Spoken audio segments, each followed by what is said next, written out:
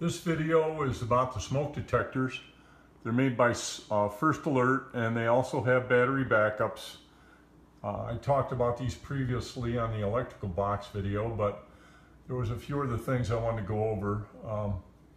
In my case, I left for the winter, and I would want to remove these batteries so they wouldn't chirp when they got cold and annoy the neighbors all winter. So there is a battery access panel on these. All you got to do is push the button in, and this flips out. It's supposed to flip out. And then your battery pulls down at this end and slides out.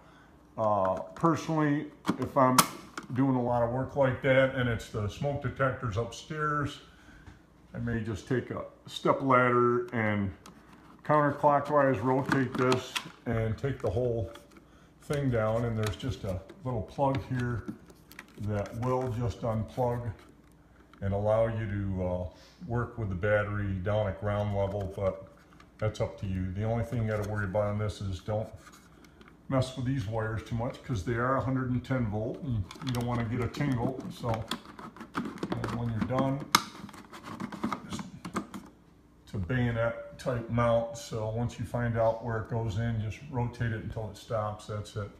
The other thing I wanted to cover too is this little button. This is obviously a test.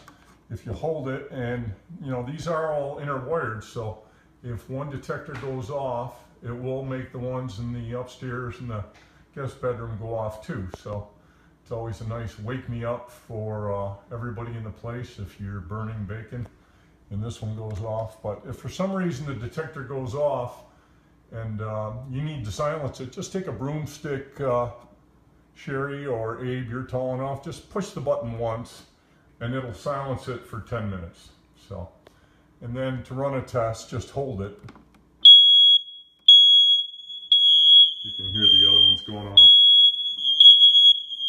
So, but that's it for the smoke detectors, and you do have a couple spares that I bought, and I will leave those with you in the event that one goes bad, and that's it for now.